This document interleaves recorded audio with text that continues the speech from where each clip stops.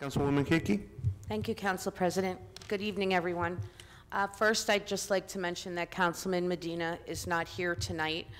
It's actually his anniversary, and he took his wife out for a nice night and showed her that she's number one. So I just want to wish them a very happy anniversary and hope they have a wonderful evening. Many of the things that I discuss are 9th and 10th Ward anyway. First, we'd truly like to thank Dawn Beviano for her assistance in the 9th and 10th Ward yard sale. She organized it and got all the addresses together, and Dawn, if you're watching, we truly appreciate everything you do. Lawn and leaf bags, we did put a message on Next Door Neighbor.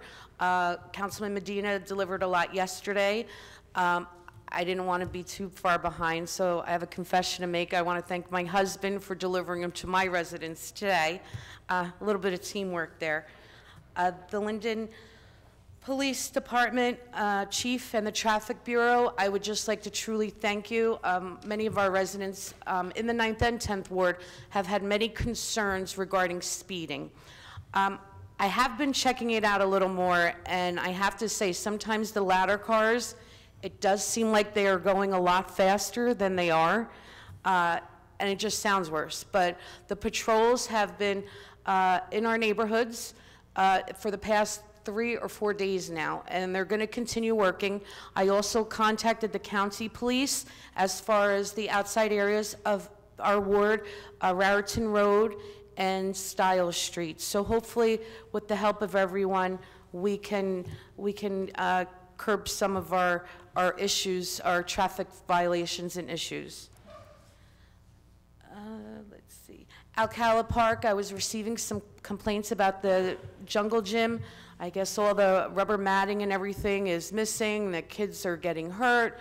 Within the next 2 weeks, our public property department will be fixing that at our Alcala Park. So that will be resolved. Councilman Medina wanted me to just tell everybody to have a safe and wonderful Halloween. Lastly, there was 2 presentations tonight. Both of them dear to my heart. First, Nancy Braxton. She is a wonderful city employee. I never really knew her well.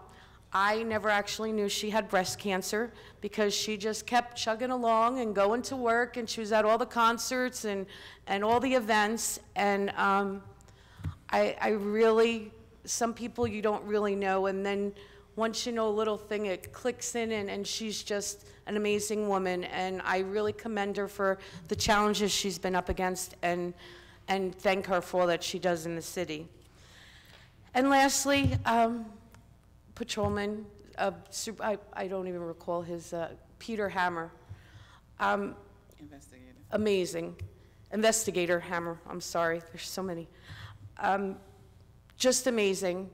What he did that day, him just returning to work after a short period of time. 25 years ago, my father took a bullet in being on duty as a Linden police officer, and I know the struggles and the issues that my family has gone through.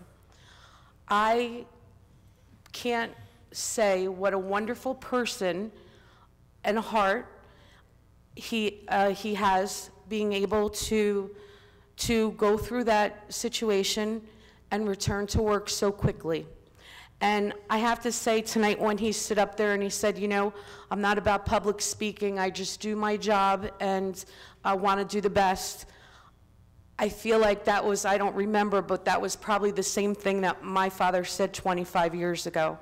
You know, he just doesn't wear that badge on his uniform. It's absolutely in his heart, and we're very, very lucky to have him. And lastly, my niece Isabel, I have to say hello to her. Isabel Brooke, I love you so much, and I hope everybody has a safe Halloween. Thank you. Thank you, Councilwoman.